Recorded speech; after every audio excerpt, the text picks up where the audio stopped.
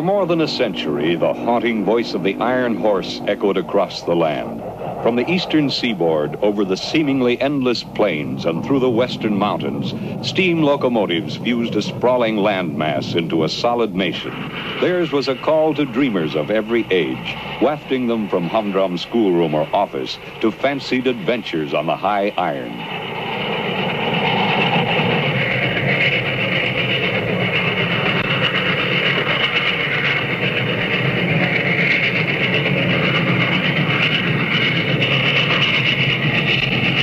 Lucky the boy who one day could say he had seen them in action, for by 1960 the age of steam had virtually ended, and the thrill of seeing a mammoth engine at work was to be only a happy memory of childhood. Of all the locomotives in the long history of the rails, one of the greatest was called Big Boy, a name by which the world knew an engine that closed a memorable era in Western railroading. It was the last of the giants. Built as machines to produce transportation, steam locomotives seldom were endowed with grace of line, and then never at the sacrifice of efficiency and power or speed. For those who ran them and serviced them, the 25 engines of our 4000 class climaxed American steam freight locomotive design. So Big Boy was a railroad man's everyday working tool. But it had romantic aspects, too, in the dreams of those grown-up youths who, as bankers or teachers or house painters, secretly yearned to trade places with the engineer in his cab.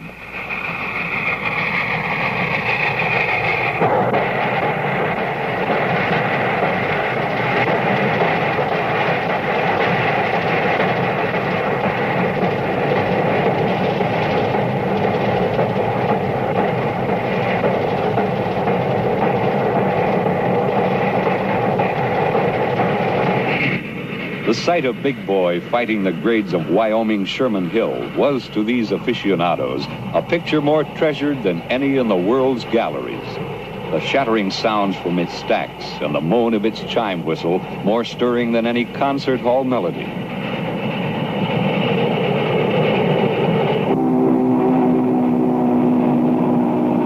Rugged and powerful, it was on call around the clock, around the calendar, to ride a trail of steel as it drew bales and boxes and carloads of the world's goods from east to west to east again.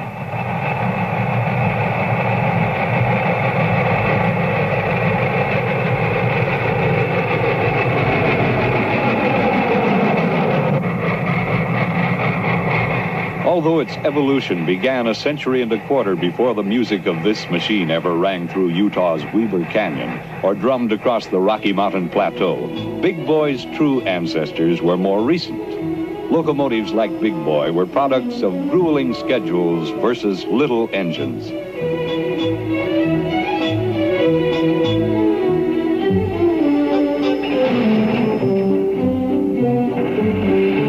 Business surged ahead in the West around the turn of the century. Railroads serving that territory found they needed more power for increasingly longer trains. The power problem raised by lengthening a train had long been met by adding another locomotive. Double heading saved time on urgent freight, but it also meant investment in extra locomotives, expensive machines whose periods of usefulness were subject to the rise and fall of business. Nevertheless, it was a grand sight to see a pair of husky little haulers leaving town to the tune of out-of-beat exhausts.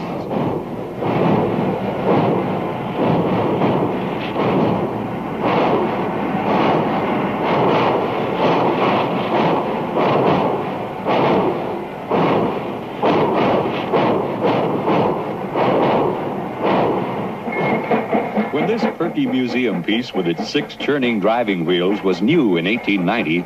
It was considered a Samson of the rails.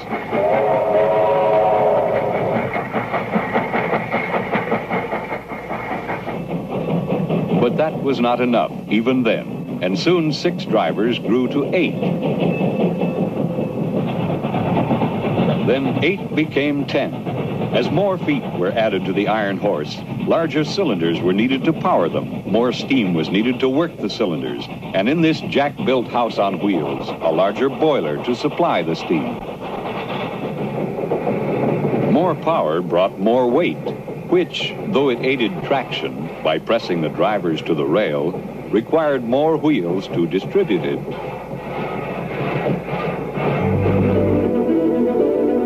The longer the locomotive grew, the more it became like a centipede with a stiff neck. It had difficulty following tracks that wound with rivers and mountains. Size also was limited by bridges and tunnels designed for the smaller locomotives and cars that had been adequate in the early days.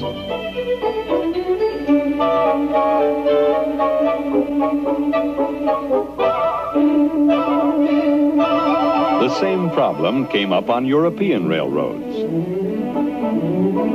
One answer to the power and size spiral was found by a Frenchman, Anatole Mallet. Far from being a comic character, Mallet was a brilliant engineer. In 1889, he built a flexible locomotive. He made 2 short engine units, then joined their frames with a hinge pin.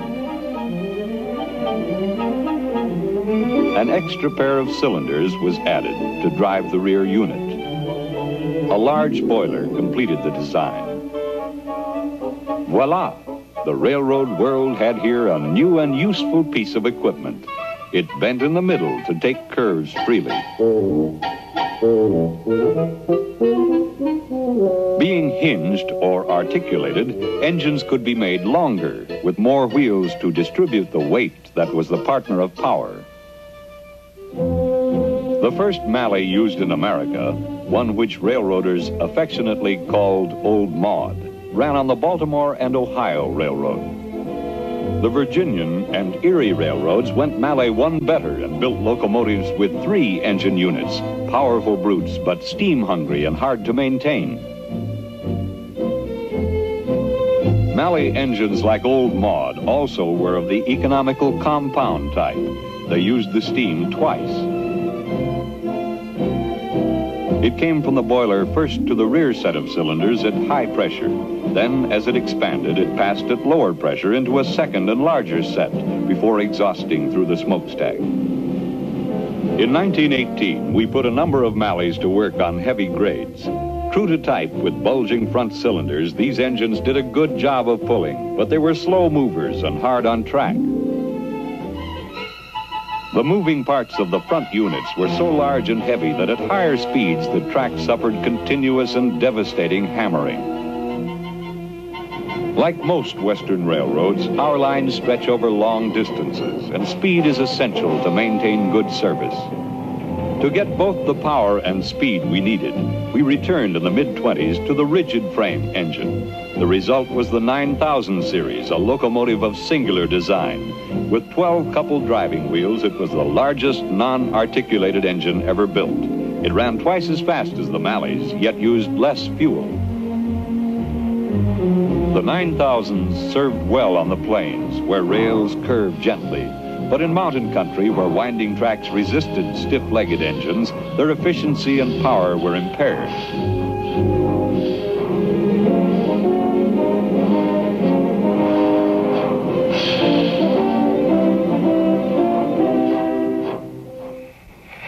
So, as early as 1936, using roller bearings and better steels, we revived the articulated type locomotive. The result was the famous Challenger.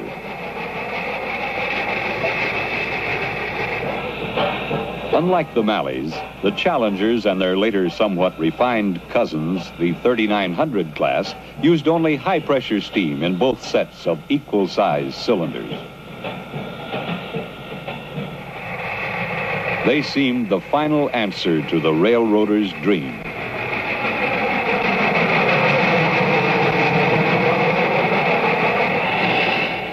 But with the threat of World War II, still more was asked of the railroads. A greater hauling capacity was needed, and even these locomotives were found wanting.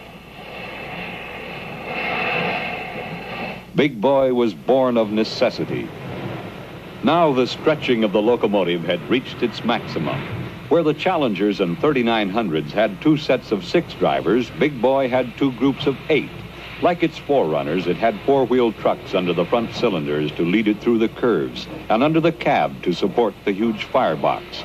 Whether it was booming along at 80 or drifting easy, Big Boy radiated majesty. Massive and compact, a solid workhorse, yet limber as a trotter, magnificence was paired with performance. The 4000s were the largest and heaviest of their type ever built, 132 feet long, 1.25 million pounds in weight. Every inch of Big Boy had the look of irresistible force. Enough, in fact, to pull a loaded 5.5-mile-long train on level track.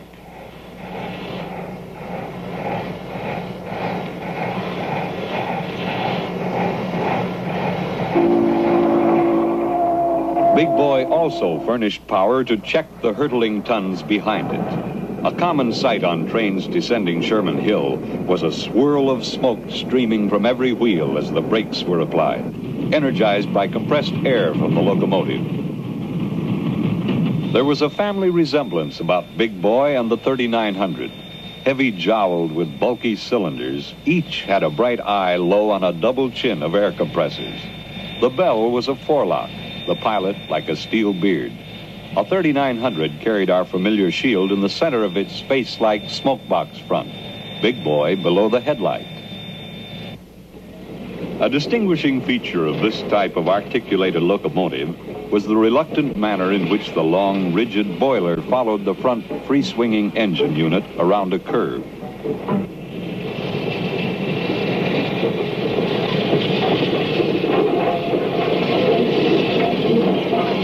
Mallet's first little double-jointed locomotive had come a long way.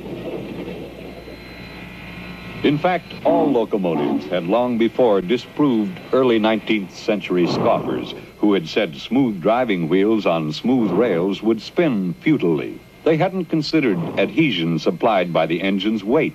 Although nearly 3/4 of Big Boy's tonnage was on its 68-inch drivers, tractive power sometimes overcame even this force.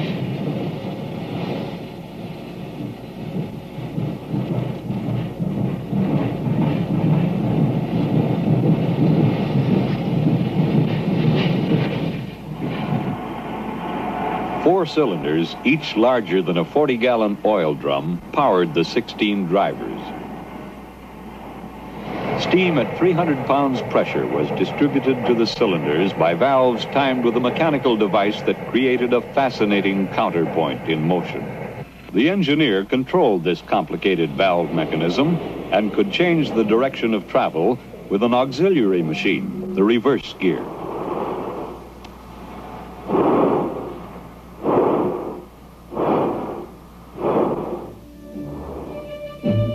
Life in Big Boy began in the firebox, a high-efficiency furnace so large that a human fireman could hardly shovel enough coal into it to make steam for the whistle.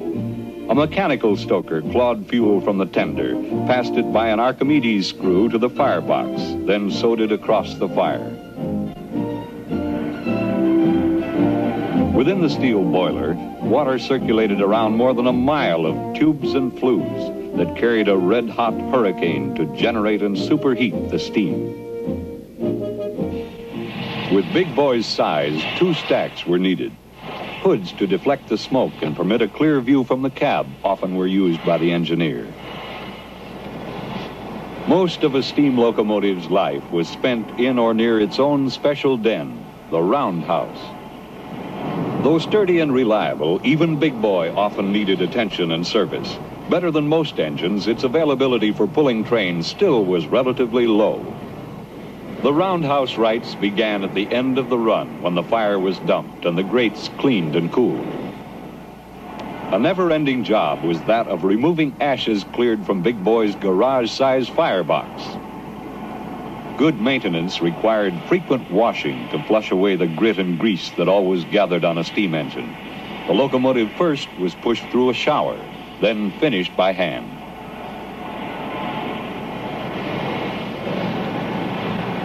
After a round of inspection that included a search for leaking steam connections, Big Boy was ready for the roundhouse. Once inside, the engine might be there only a few hours while the boiler was emptied and washed. But if heavy repairs were needed, it went to the back shop for perhaps a month. where first it was disassembled with the aid of a heavy-duty crane. One task was fitting Big Boy with new shoes, steel tires for its drivers, a periodic precision job for back shop machinists with special skills and tools. After being machined, the tire was ready for mounting. It had been bored about 1/8 of an inch smaller than the diameter of the wheel center. In a spectacular operation, it was made to fit. Gas flames heated and expanded the tire until it was larger than the wheel.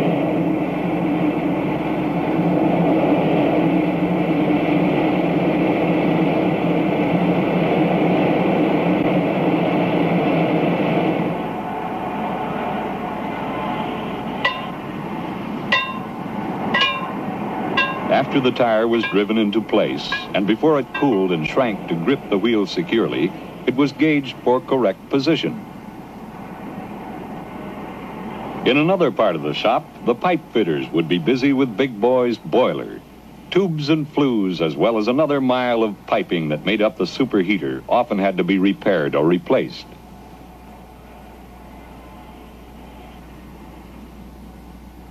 There were very few small parts on a 4000. The tools were equally large and heavy, and the work was hard. It was a rare breed who maintained these giants, like the foreman who retired after spending his entire working life in a roundhouse, then returned to visit nearly every day, like the machinist who set valves on Big Boys all day, then spent much of the evening building a model railroad at home.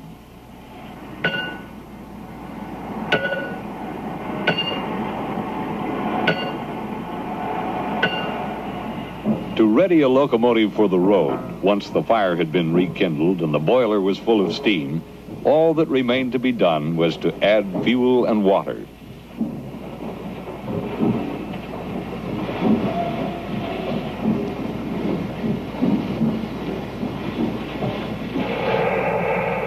Into the Elephantine tender were tumbled 28 tons of coal, enough to heat the average house for many seasons.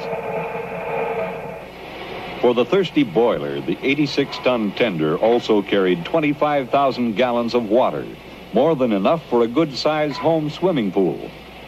With a heavy train, a 4000 often went through most of its food and drink within the first half of a 57-mile trip over Sherman Hill.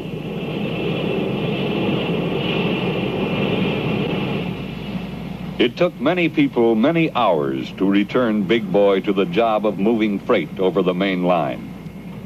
Standing docile as the running orders were read, only the quick-breathing fire, the droning generator, and the clanking, wheezing air pumps bespoke its latent power.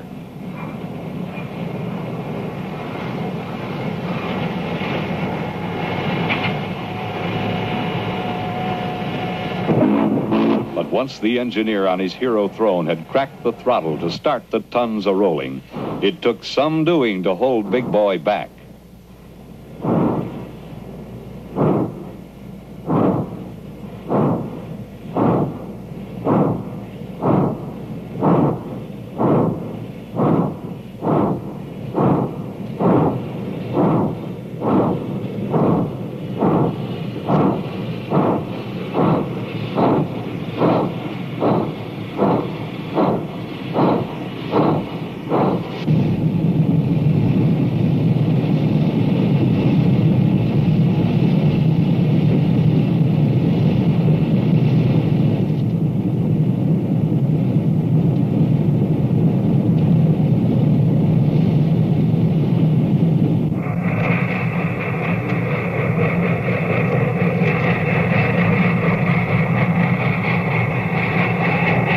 Big Boy was a king of the rails who came to life in a fusion of steam and steel.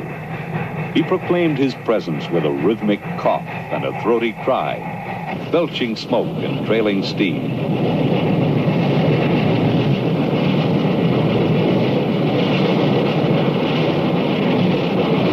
He pounded through his domain with a flashing and spinning of rods and wheels. His was an awesome majesty, but he was the last of his line to be toppled by new monarchs of the track.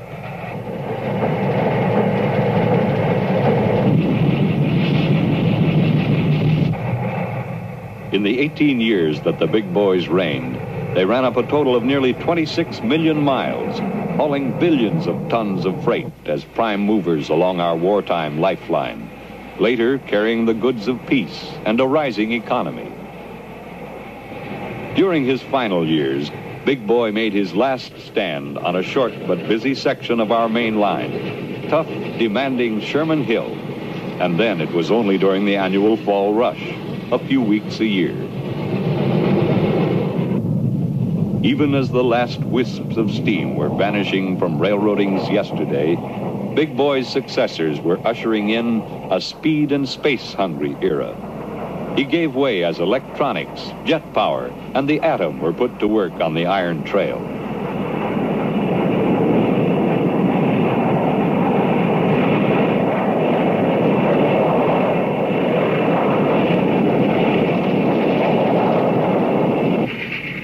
So Big Boy marked the end of big steam railroading in the West. He was not abandoned because he failed at what he was designed to do, but because a more efficient breed of iron horse appeared in the evolution of railroad locomotives. The vital link between East and West that was forged with steam engines is made even stronger today with modern motive power. The day has no end for the railroad, but whatever locomotive progress shall put at the head of tomorrow's train, the rumble and roar of Big Boy will seem still to echo from the high country of southern Wyoming.